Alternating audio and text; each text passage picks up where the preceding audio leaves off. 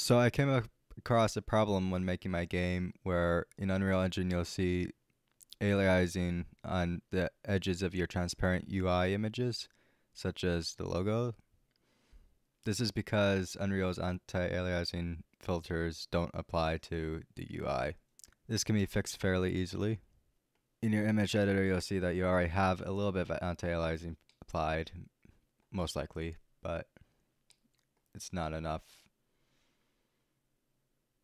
So what you can do is you can duplicate your image, and on the bottom one you can simply go and apply a Gaussian blur and probably just leave the default of 5 or so and have a sharp one on top,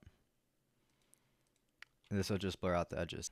The opacity of this isn't quite enough, so you'll need to duplicate it a few more times. And then after you hide the background, you can save it and you should be good.